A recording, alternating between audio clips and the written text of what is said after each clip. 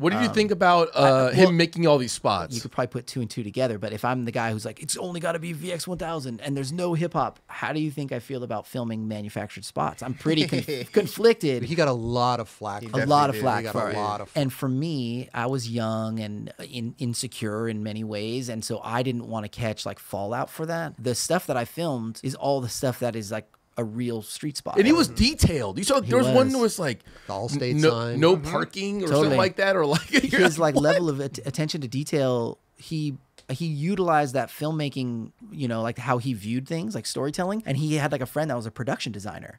And so that's how he made those things look so realistic. Set design. And it's also funny too, because like we'd go to the barracks and the Allstate sign would be in there. And we're like, dude, it's Allstate sign. Like, holy shit. Yeah, the jig is up at that point. Oh, 100%.